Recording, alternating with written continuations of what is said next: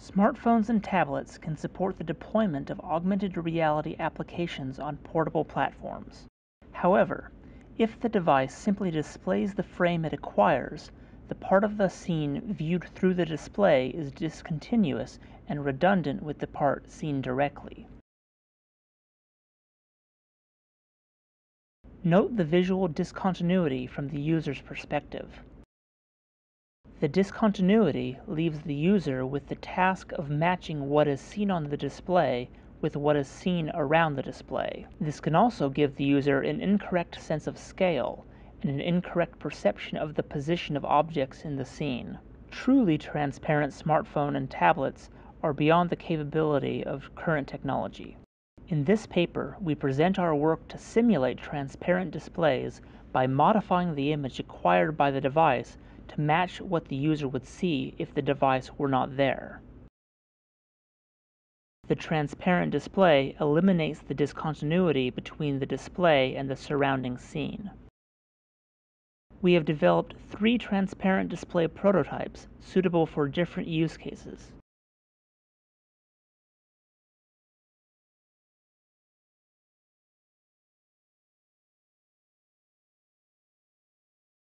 Our first prototype, P1, is a transparent display that is well suited for outdoor use. It uses only an off-the-shelf smartphone with built-in head tracking capability.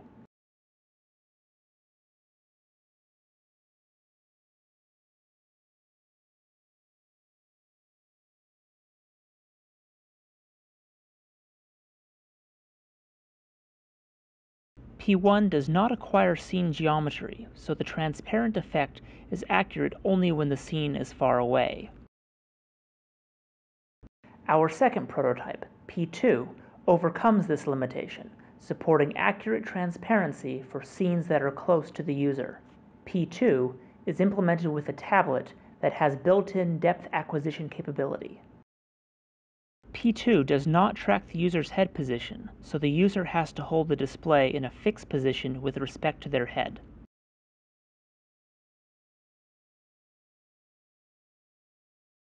Our third prototype, P3, is a complete simulated transparent display system.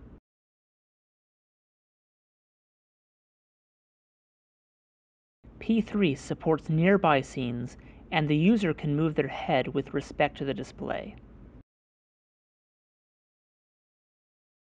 Color is acquired and displayed using a conventional tablet. The tablet is enhanced with onboard head tracking and depth acquisition accessories. We have presented 3 simulated transparent display prototypes. For all prototypes, all computations are performed on the handheld device without the need of auxiliary workstations.